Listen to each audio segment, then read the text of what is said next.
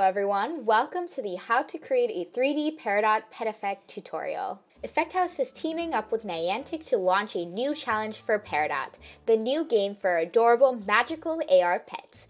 Create a Peridot themed effect for a chance to win up to $10,000. So for this challenge, we've actually provided a bunch of assets for you from Niantic, and they're in our asset library. So that's this button up here, or it's this button here. And let me click into that. Cool.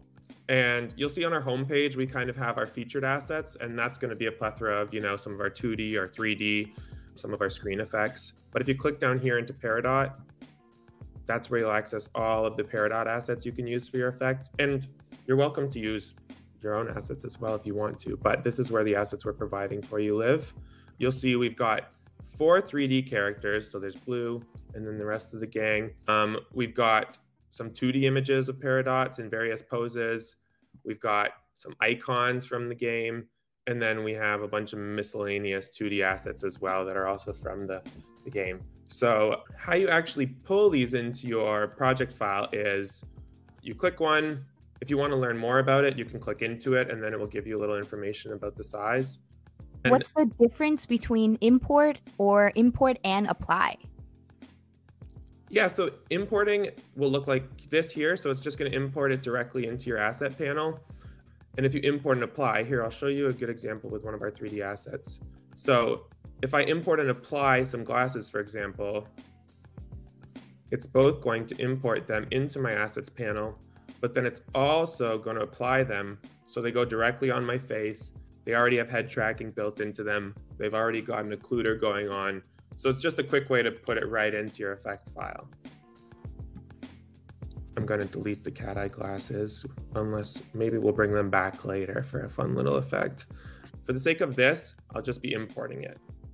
Because these are large files, they're going to take a second to import. We added a lot of 3D animations in there, which makes the 3D files a little bit heavy in terms of the size. So let's say you're only using the running motion and the sitting motion. You can delete the other animations to make sure your file size is a little smaller. Cool, so I've imported it. And then this icon here, if you look closely, is called the prefab. And it's a little box with a little tiny P on top of it. And that's what you're going to want to drag up into your hierarchy panel.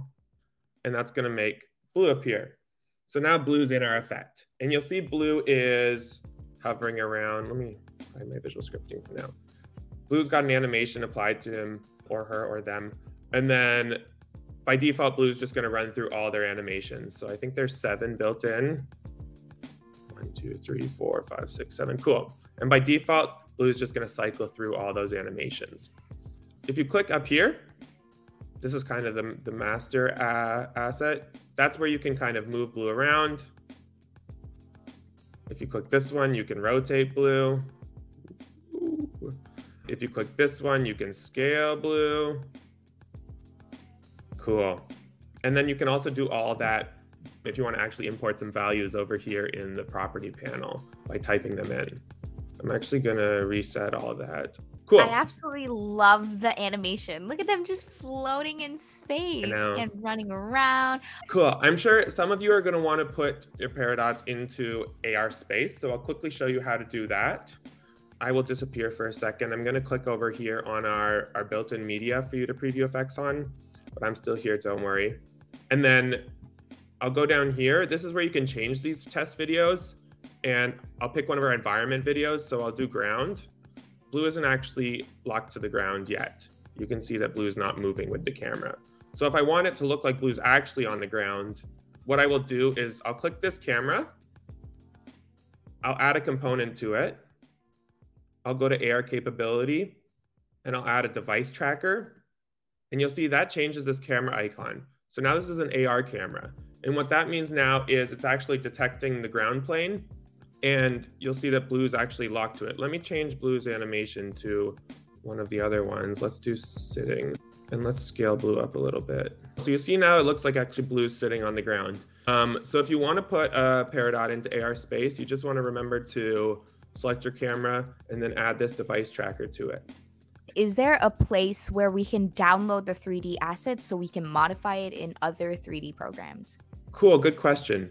So they only live in our asset library. If you save your project file, so file save as, actually in that project file, you'll be able to see the assets. And then if you want to, you can pull one out of there and then you can modify it in an external program. Let's remove this AR camera. I'll show you all how to add a shadow as well, because I think that adds some nice quality to an effect.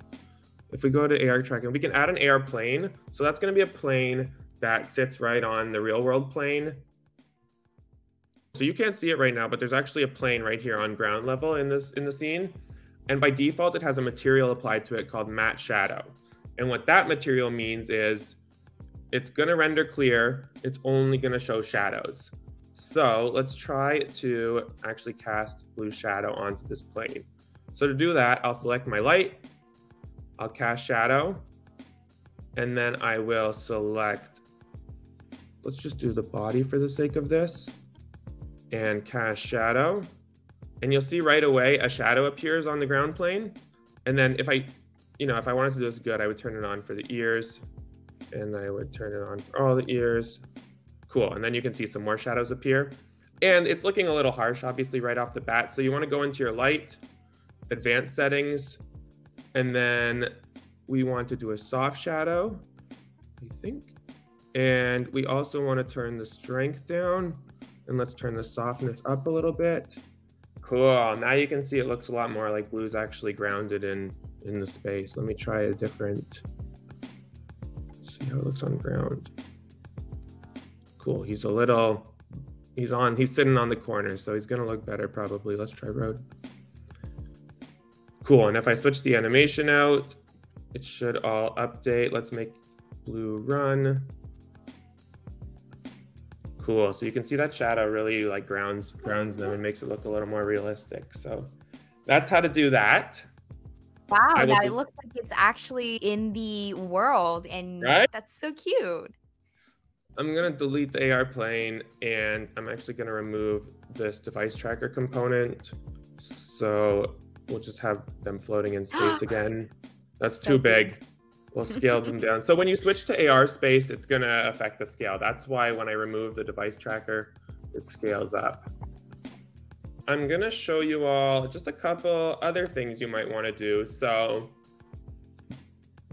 if you want to control the animations that you're actually cycling through, I'll just quickly show you this setup here I've built in advance. So this is our visual scripting panel.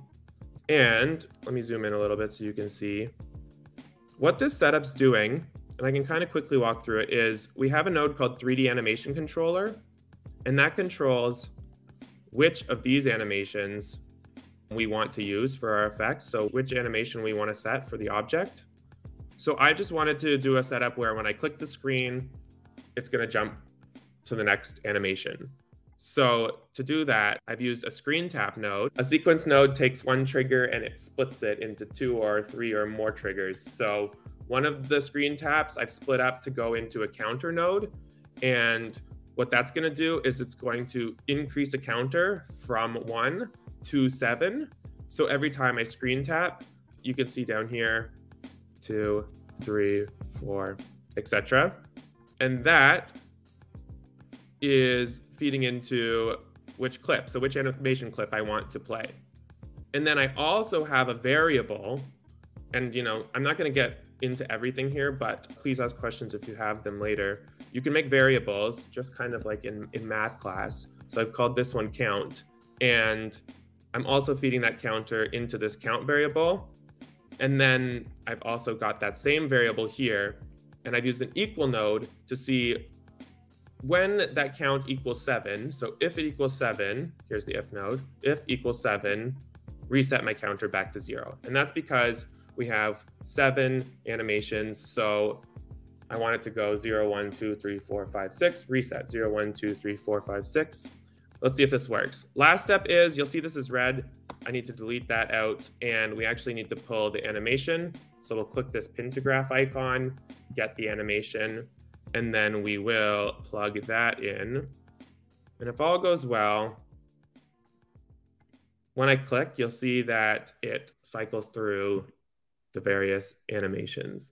And I don't know that you'll want to cycle through them all, but this is just a way, and you can kind of play around with this. If you wanted to jump between two animations, or you wanted to start kind of sitting and then you wanted to run when someone, you know, opens their mouth or something, you can work from this setup hopefully to figure that all out. And again, if you have questions, we are on Discord and on the forum.